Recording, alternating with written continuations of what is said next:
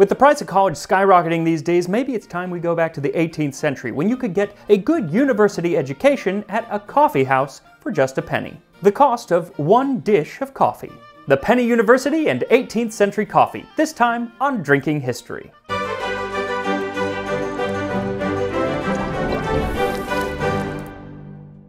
So I thought looking for an old recipe for coffee was a little silly, seeing it's just coffee and water, not a lot you can do, but it turns out there are a lot of different ways that they used to make it, and still make it. In fact, in John Knott's 1723 cookbook, The Cook's and Confectioner's Dictionary, or The Accomplished Housewife's Companion, he has 3 different ways for making coffee. One is called to make coffee, then another better way, and finally another the best way. I don't really know why anyone would go with the first way when there is a better and a best way, but I'm going to actually split the difference and go with another better way. Take running or river water, put your coffee in cold. Mix it well with the water, set them over the fire, and let them warm. Heat and scald and boil together till the coffee sinks. Then take it off, let it settle, and drink it. There is no river water nearby me, or at least any that you'd want to use for cooking, so it is to the tap I go for my 1 quart or 1 liter of water. In the previous recipe, he's a little bit more specific on exactly how much water to coffee to use. He says for every quart you can use 1, 2, or 3 ounces of coffee. Not too specific, but more specific. I'm going to again split the difference and use 2 ounces or 60 grams of coffee beans. And the beans that I'm using today are really special, to me at least, because I got to kind of help choose how they were roasted. So short story here, a little tasting history. When I first started the channel, I scoured the internet for everything I could learn on how to make good YouTube videos. And there was another YouTuber named Graham Stephan who is in the finance space, but he had a wonderful course called the YouTube Creator Academy, and I took it, and I actually credit a lot of Tasting History's early success from what I learned in watching his academy. Well, fast forward to last fall, and we actually got in touch on Instagram, and he said, hey, I actually am part owner of a company called Bankroll Coffee. Would you be interested in coming up with a flavor and tying it into history somehow?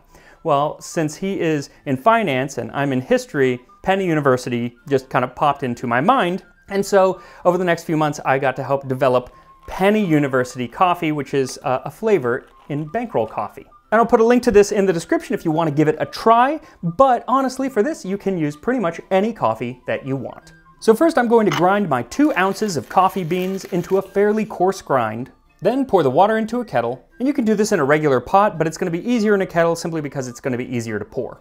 Then add your coffee and set the kettle on the stove until the water is boiling, and it says until the grounds fall to the bottom, but once it starts boiling, it gets really dark. I don't know how you can see the grounds going to the bottom, so I let it boil for like 40 seconds, and I figured that was enough because it's going to steep because you have to leave it then to let the grounds continue to fall to the bottom. And while they do, we can go back to the 18th century and look at those early English coffee houses that boasted such an inexpensive education.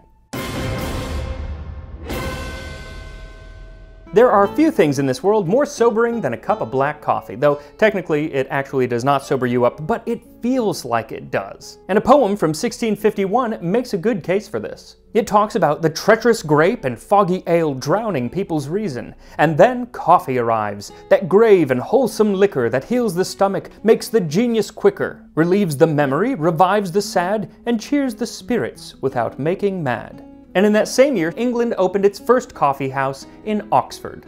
And it quickly became a place for the scholars of Oxford to meet and discuss ideas, so that it ended up earning a reputation for being a wonderful place of learning, just like the colleges that surrounded it. So great a university I think there ne'er was any, in which you may a scholar be for spending of a penny. Hence they became known as penny universities, and you would think that that was a good thing. But in 1661, Anthony Wood complained that instead of discussing scholarly topics, nothing but news of the affairs of Christendom is discoursed of at coffee houses. And he eventually posed the question, why doth solid and serious learning decline, and few or none follow it now in the university? Answer, because of coffee houses, where they spend all their time. But it's not like discussion was frivolous. I mean, coffee houses became a crucible for new ideas from England's collegiate elite. In one famous story from 1684, the architect and scientist Christopher Wren, physicist Robert Hooke, who discovered the law of elasticity, and the astronomer Edmund Halley of comet fame, were in a coffee house discussing gravity's effect on the elliptical orbit of the planets. Very highbrow conversation. Well, Hooke made a pronouncement that the inverse square law could account for exactly what they were seeing, and that he could prove it. Well, Christopher Wren was skeptical, and he actually bet Hooke and Halley that they couldn't, and it turns out he was right, they could not. But not long after, Halley was recounting this tale to a colleague of his, and the colleague decided that he would take up the task. And that colleague was Isaac Newton. So not only was he able to prove it, but it even inspired one of his seminal works of scientific literature, the Principia, Mathematical Principles of Natural Philosophy. What's funny is that for years after, Hooke, who had first mused on the subject but was unable to prove it, went around telling people that it was his idea first and he kind of deserved the credit. And it kind of reminds me of my friend from college who used to go around telling people that he had had the idea to make The Lord of the Rings into a 3-movie series before Peter Jackson, and that Peter Jackson stole it and he owed him money. Sure, Jan. Now, not long after the university set embraced coffee houses, the institution spread to London, which became the coffee capital of Europe for years. And it was a place where all men, not women because they weren't allowed, but all men were welcome. Gentry, tradesmen, all are welcome hither, and may without affront sit down together.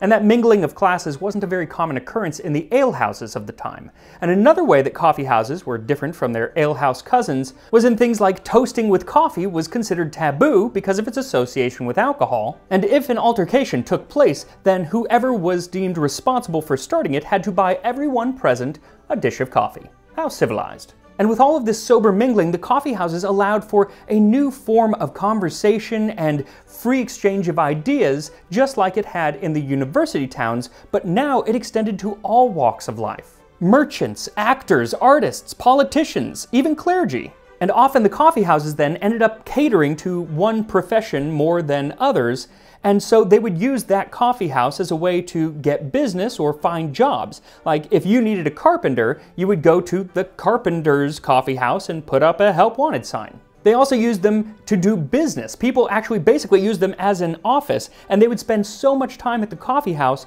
that they would use that as their address rather than their home. One of the most enduring legacies of coffee houses at the time was the profusion of newspapers in London, because often the coffee house would publish the discussions that their members were having on any given day. Amongst which the London Gazette comes out on Mondays and Thursdays, the Daily Current every day but Sunday, the Postman, Flying Post, and Postboys Tuesdays, Thursdays, and Saturdays. They would print stock prices, theater reviews, parliamentary votes, and all sorts of other news. There's nothing done in all the world from monarch to the mouse, but every day or night 'tis hurled into the coffee house. And if there was more pressing news, then a runner would go around from coffee house to spread the word if a war broke out or somebody famous died, though sometimes it ended up just kind of being gossip. There was a fellow in town some years ago who used to divert himself by telling a lie at Charing Cross in the morning at 8 of the clock, and then following it through all parts of town until 8 at night. Like playing a big game of telephone where he was at either end and just seeing how it went in the middle. And while I'm sure there was a lot of frivolous conversation and gossip going around in the coffee houses of the time, they also played host to some of England's more serious endeavors. Adam Smith wrote much of The Wealth of Nations at the British Coffee House, and one of London's most enduring institutions began at a coffee house for ship captains, owners, and merchants. All sorts of shipping information passed through this coffee house that was owned by Edward Lloyd, and eventually underwriters who wanted to insure the cargo or the ships themselves set up at the booths in the corner of the coffee house. And those booths became the Society of Lloyds, and today Lloyd's of London is the world's leading insurance market. From penny universities to the centers of commerce, the coffee houses of England in the 17th and 18th century were remarkable places. Places fueled by the dark, caffeinated drink that I am about to enjoy.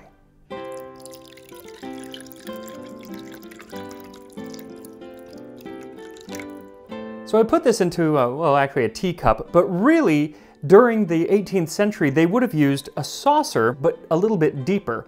And then eventually those saucers started to have handles, and that eventually then turned into the coffee cup. But I don't have any of the deep saucers that they had, so I'm going with this. Let's give it a shot. Smells like coffee.